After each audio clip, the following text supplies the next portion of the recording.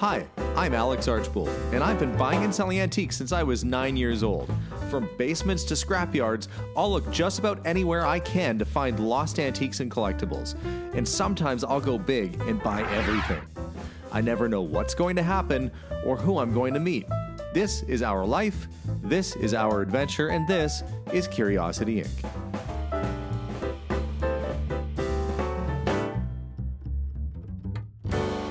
Hey everybody, and welcome to today's episode. We have been working our way through that house, and amongst it all, we found things that we kind of saved for last to do with our own special video of. One was the trunk that was in the basement for at least 50 years. The other, well, we basically just arm scooped all the jewelry that we found into a bag, and we're gonna go through it today. So today is the jewelry exploration day.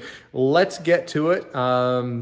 I gotta track down where the bag of jewelry went, and then we're gonna go through and see what we found. So follow along in today's special unboxing video as we explore the jewelry that we found inside the house. Let's go. This has been probably one of the more difficult things to not do over the last little while. Look at this Halloween bag. Actually, Melissa, I might need your help to grab the bag because I'm camera operating and but yeah, it's turned into a hefty bag. Every time we found jewelry in the house, whether it was in the basement or the bedrooms or whatever, we just dumped it in that bag.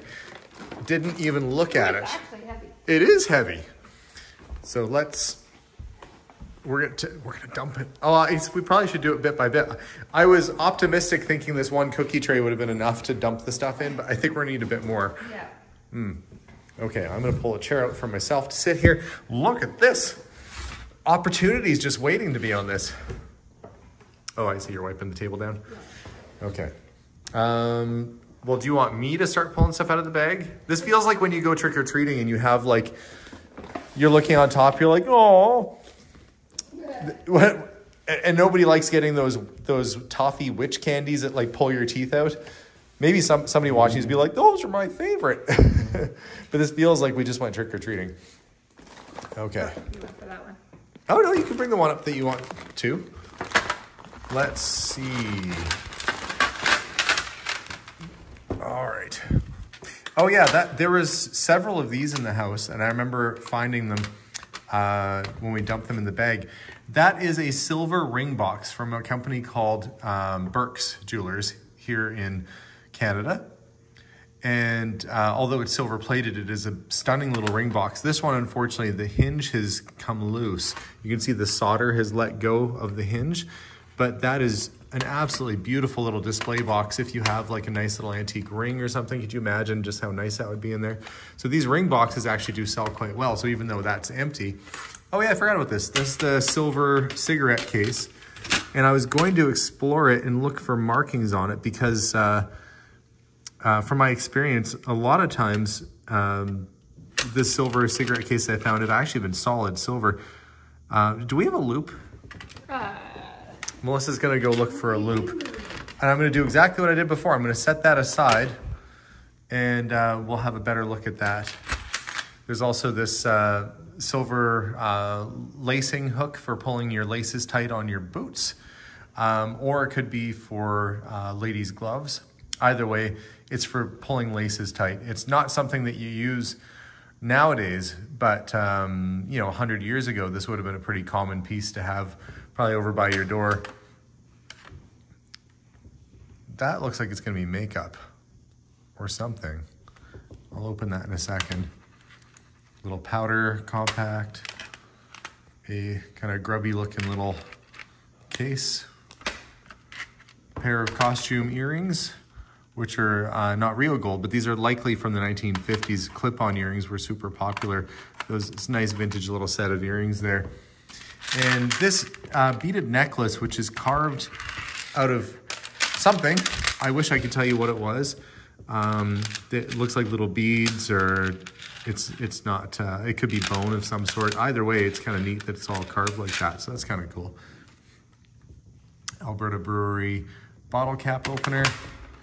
And a 1920s sort of style, ladies, this is your little cocktail purse you'd have. Can you imagine you have your white glove, you put that over your wrist, and that just has like your lipstick and your probably tiny little compact in there. pretty much something like that would have gone in there with the lipstick, and that's all the lady needed for the evening. And it is empty. Oh, I see. The cloth actually goes all the way down to the bottom. It just was tucked in there. Yeah, it's not in bad shape. That would, you can see it has like a little bit of coloring left to it. It was probably a lot brighter in color when it was first new, but it's got this interesting sort of red enamel pattern all the way around the outside with these, looks like blue glass or blue stones on the clasp on the top there. Dark blue. Really nice little piece. That should sell well at auction. We've got a brooch that might have been worn. It was together with those, so it might have been worn as a set, although that isn't a set. That could have been worn as a set. And maybe that's a little scarf hook or for a hairband or something. Got a pin, haha, get it? A pin, which is gold plated with rhinestones. The plating's quite worn off, but a little pin, so kind of neat. You found the loop? Yep. Okay. You missed the opportunity to say a. I know I didn't. I said, look, a pin. Oh. You know my jokes better than me. Oh, I almost poked my finger with it. Okay, I need to grab some bags, so I may as well organize this as we go and get it ready into auction lots here. And then we'll dig into the next jewelry box. Okay. Well, solid silver it is not. At the very top I can see, and you can probably see in the camera too, it says silver plated. But still, a nice, interesting little antique silver plated cigarette case that will still make a nice little piece for someone. What? You should tell them what you did. Oh, Melissa wants to embarrass me. I went to pick up the loop to put up to my eye, but instead I picked this up and stuck that up to my eye. And I'm like, why isn't this working? Well, guess what? Oh, you know, it's the end of the day when. Okay, let's look at the next box. All right, you ready for the next bin? Ba-ba-ba-ba-ba-ba-ba. Looks like toffee. It looks like it's eyeballs and it's like got a bag hanging out of its mouth. Okay. Well, that was a little watch. Cardinal. A battery operated watch. It's kind of a neat necklace. Some glass. Filigree sort of clasp on there. Hairpins.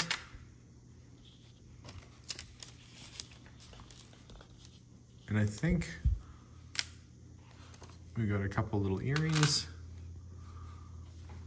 I don't know if we have the match for that. That's got a little, like a coral rose. Yeah, we've had and a green. We've had things like this. That's probably real gold. Betty Joan actually had earrings very much like that. And there was a pendant like this. I think I have it. Oh, did you keep the pendant from the last place? Upstairs. Well, I'm glad that you're finding things you like too. Okay, that is officially emptied out. Little pearls. The dog's excited. I don't know about you at home. And then Melissa right now is using the loop and looking for a gold mark on the I think earring. it is gold color. Oh, well, we'll do another little search and I'll have a good look at it. Yeah, it's a nice little set. Okay. We should get a little garbage bag too for the stuff that we can't or shouldn't sell, like a broken jewelry box or whatever. We'll get that all sorted out. We are in the middle of doing this little unboxing video thing, and who shows up? None other than the one and only Joshua Alexander. That's what you were doing. What a great name you have. Oh, yeah? But Josh was here, and if you haven't checked out his YouTube channel, that guy, where do we find your channel, Josh? It's my name, just Joshua Alexander. And it's on the YouTube. You guys are watching this. You could watch my video all the way to the end and then go switch over to Josh's channel. But let's go upstairs and show them what you did. Sure. Okay. Follow me. I'm following you.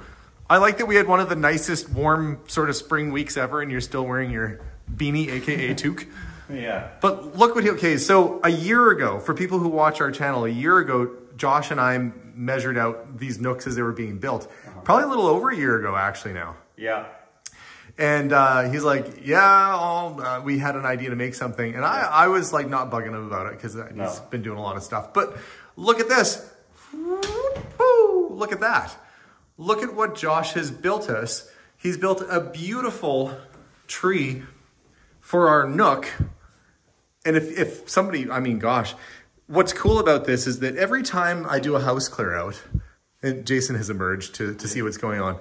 Every time I do a house clear out, I call up Josh and I say, hey, I got a bunch of stuff for free if you want it. Because he does cool stuff like this. Right. And so I saw that he had made a beautiful little bonsai tree. And I said, it'd be cool if we had sort of like a twisting interpretation of maybe like a bent sort of cherry tree or something. And he's come up with this, I called it a spoon's-eye. But it is just a really neat piece of art to go in our nook, and it looks perfect there. But what I really love about it, last clear out we did, actually the house that we got the jewelry from, this wood for the plinth, the base, came out of the garage. This metal that he's welded into the trunk came out of the house that had the Harley Davidson and the police car, and that came out of that garage. And the spoons were out of the house clear out we did a few houses ago that was full of antiques and other sorts of treasures. So you've taken stuff that I've given you over the last little while and made it into this beautiful art for me. Josh, that is probably one of the kindest things that somebody's done. And I can't thank you enough. I'm glad you like it. I was intentionally trying to only use things that you gave me. Because people are always asking, like in the comments, they're like, what is he possibly going to make with that? That's so dumb that he took that stuff. But like, you know. But look what you did. You never know what something can turn into if you don't. Like it looks, I'm backing up a little bit, but it looks absolutely perfect. Like it's meant for that space. It's just what we imagined. But if a person wants to commission something like that, you could probably build them one too, right? Oh yeah. This is probably like my 5th or 6th tree like this. This one is like the biggest and probably my favorite. But yeah, I've made a few. Wow. So watch his channel, contact him, buy his art. And Josh, I can't thank you enough. Thank you for being a wonderful intermission of our unboxing jewelry episode. Thank you, Josh. Yeah, no worries. Okay, on to bin number 3. Cufflinks. Oh, they're RCA Victor cufflinks. That's actually even more cool than I thought it was. Look, they've got the little dog on there, Nipper. They've got Nipper the dog on them. I've never seen RCA promotional gold cufflinks before. Must have had to buy a pretty big stereo system to get those. We've got a lighter. Do you want to pop that out of the case? We'll see what's in it. Little antique porcelain. Does it just push out? I think that's Wade potteries, maybe. It should just slide out. It's not. Oh. Oh, okay. Well, maybe that one is. Maybe that case is part of it. It looks like it's just sewn on there, but it's just a little Ronson lighter. What I was curious about was to see if at one point it was an advertising lighter, which would add value, but maybe not the case. Some of this stuff I remember dumping in, like, oh, there's just a watch strap for no reason. Oh, actually, I should check and make sure that's not a little gold. It is not. But there's a watch in here. That's the Westbury automatic. Just give it a little shakeroo. Nothing yet, but we'll wind it up and see. There's another tank style Bulova from the 1940s. Next up, let's see what we got to work with here. This looks like a little sewing kit. Isn't that where you put your pins? Yeah. This is, yeah, like a little sewing box. Okay, got a little bracelet. That's kind of neat. It looks like, I don't know if it's hand painted, but interesting necklace. Lots of little beads on it, really interesting beads all the way along with this sort of drop pendant. Beads on there. More sort of 50s earrings, screw back earrings. Tiny little shoes. You put them on your fingers and walk around. I'm surprised they fit on your fingers. They're like the perfect size for fingers. I feel like I should keep those when I'm a grandpa. Hey kids, you want to see grandpa do his dance? I'd separate them so I could actually make them walk around. Matches. Big sort of polka dot back earrings, but one of them's missing the back off it.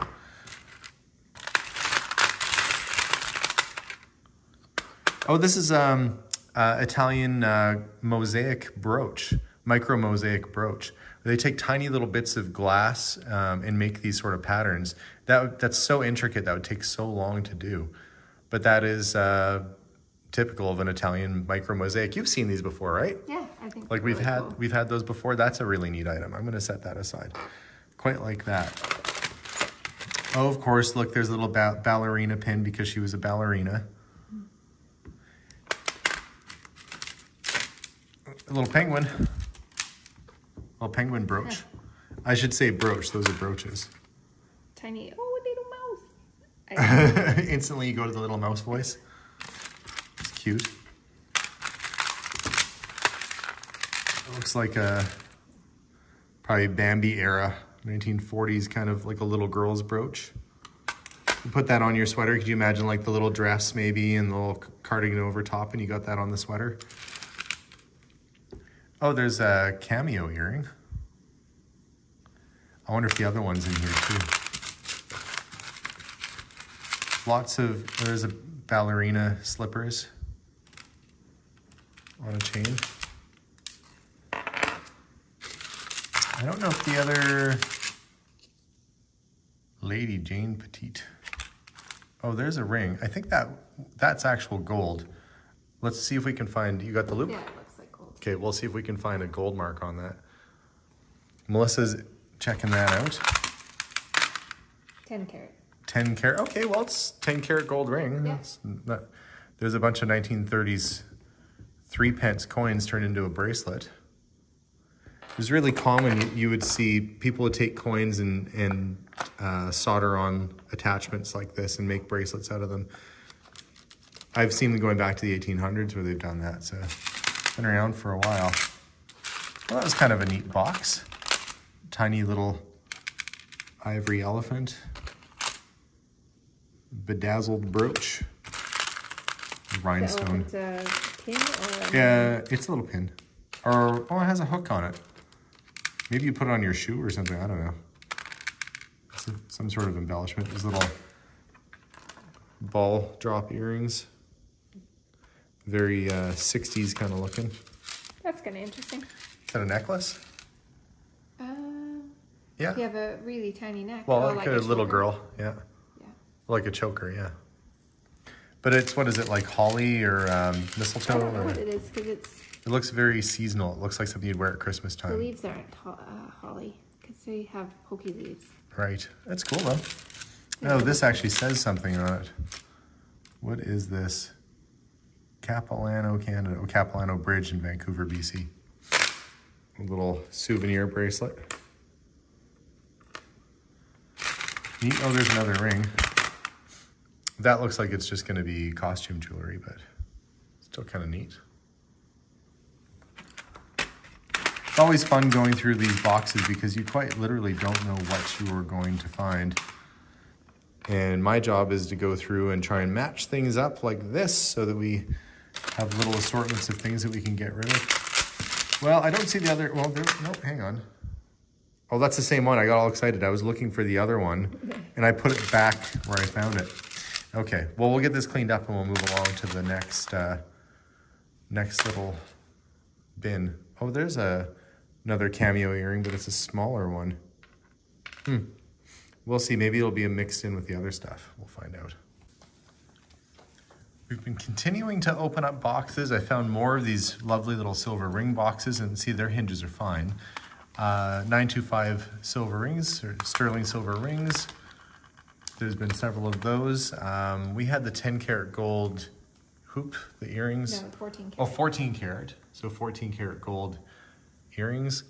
Some nice antique, that's not Sherman, but it is a nice costume brooch.